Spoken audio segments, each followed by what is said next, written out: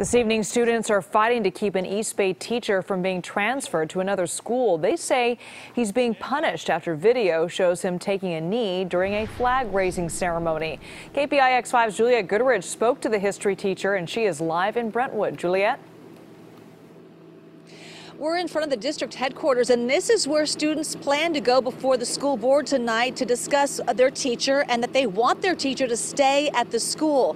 Well, we heard from Mr. Rust for the first time today about his decisions to kneel and how he feels about this possible transfer.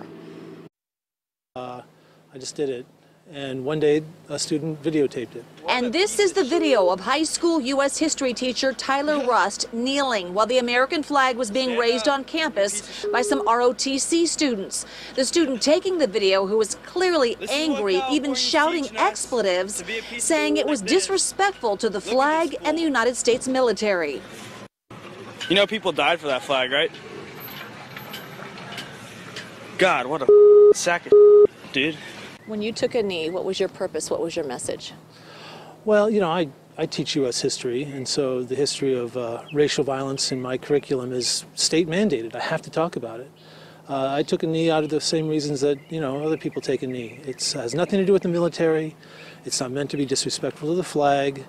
It's meant to draw attention to racial violence in our country. The video has stirred up a lot of emotion and debate at Heritage High School. Some students saying it's one of the reasons the district is transferring their teacher to Liberty High School across town. Is he one of your favorite teachers? Yeah, for sure. Like, I like any teacher where they get me to think more critically. Well, I mean, do I agree with sometimes his methods? No, but I mean, he's a very good teacher. Now an online petition to protest his removal has more than 10,000 signatures. A petition started by these two high school students. Razan Abraha is a member of the Heritage Black Student Union. Transferring Mr. Rust is equivalent to silencing marginalized students on campus, especially students of color. We need him here, where he you know, is really facilitating that inclusion on campus. Are you in the classroom still teaching? I am. Until the last day, and then you'll move to the other school. I will teach as long as they let me. Rust says he won't fight the district's decision to move him. He says he also couldn't be prouder of his students. And I'm really proud of these kids. Whatever, you know, whatever happens to me, I will teach wherever they want me to teach, and I'm happy to have the opportunity.